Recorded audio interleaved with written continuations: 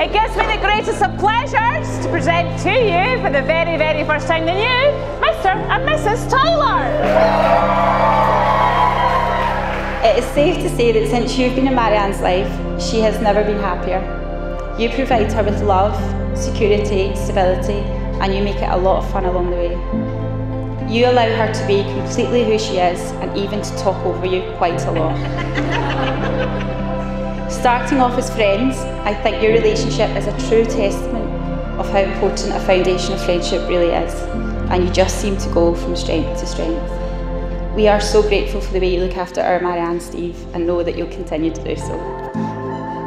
I want to say a final thank you to Marianne. You look amazing, you are everything I have ever wanted, and you're the most amazing mum to our little boy. Thank you for all the planning you did for this wedding and for all the continued planning on life in the future. Everyone here loves you. I will always be so proud of everything that you do, and I can't wait to continue our journey together. And now I know that we are massive Love Island fans, so I just want to finish on this, if you can stand up. So I'd just like to end with saying, the person that I wish to couple up with for the rest of my life is Marianne. Today we celebrate love.